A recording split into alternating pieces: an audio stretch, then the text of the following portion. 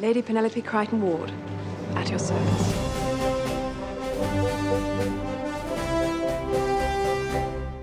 London agent Lady Penelope is the Thunderbird with style. Fighting fit and with impeccable taste, she'll pit her wits against the toughest of opponents. Have you any idea what a manicure costs these days? Ow! With her trusty butler Parker and the incredible Fab One, she's ready to put the glamour into any international rescue, as long as it's pink.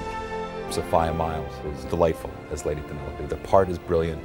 She's brilliant in it. She looks fabulous. She's magical. The character is like an angel. Hello, boys. I said to one of... Isn't life fun sometimes? Me particularly, my lady. She is very elegant. She adores pink. Has an extensive collection of clothes. She has a fantastic mobile phone. Marit Allen, our costume designer, is a genius.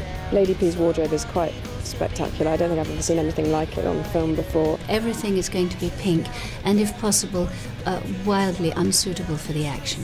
So that everything that she has is going to be glamorous. There's a mixture of retro 60s through to futuristic to high camp pink fur coats. There are no barriers with her. She can just be gorgeous and do incredible damage to the bad guys. You're a formidable opponent, Lady Penelope, more than a match for most men. That's not saying much, then, is it?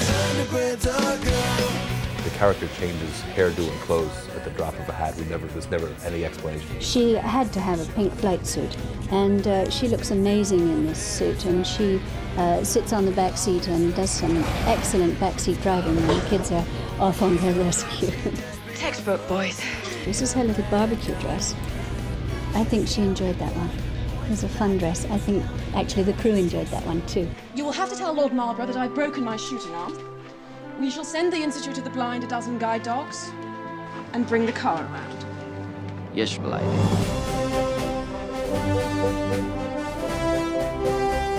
The character of Parker is so well defined as the butler, chauffeur, manservant.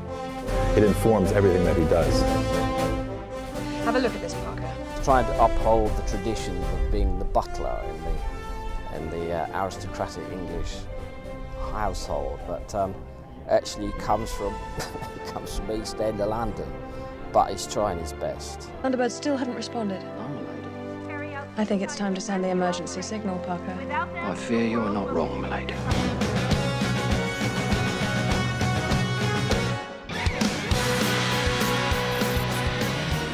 Lady Penelope's world would not be complete without a glittering array of gizmos and gadgets. From the fabulous Fab One, the ultimate in designer transport, to her emergency signaling teapot.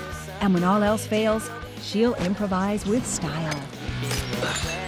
One of Lady Penelope's most glamorous gadgets is an inflatable dinghy, decked out, of course, in her trademark color.